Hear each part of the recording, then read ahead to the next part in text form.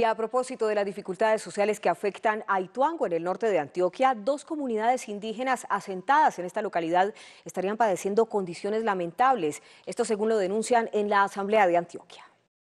La situación más compleja la vive la comunidad Jaiducamá, ubicada en la vereda Convital, a 8 horas del casco urbano. Estas fotografías evidencian las condiciones de sus 400 integrantes. Para el diputado Saúl Usuga es urgente una intervención social que podría ser liderada por la Gobernación de Antioquia y EPM.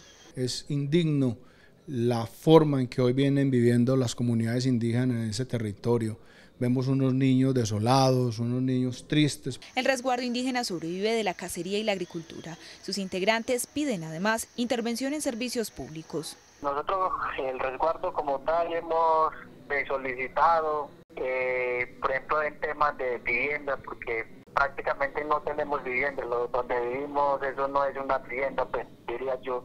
Según la gerente indígena de Antioquia, Yanet Martínez Ruiz, la gobernación intervendrá con el proyecto Ciudadela Indígena, el cual ya tenemos formulado, el cual esperamos cofinanciar este año en el próximo año iniciando para poder dejar las soluciones de vivienda a esta comunidad indígena. Las condiciones en que nuestros indígenas viven hoy en Jaiducamá de verdad que no es justo. Otra de las preocupaciones de las autoridades está relacionada con el orden público en Ituango y los riesgos a los que están expuestas las comunidades indígenas del territorio, pues se han denunciado episodios de confinamiento.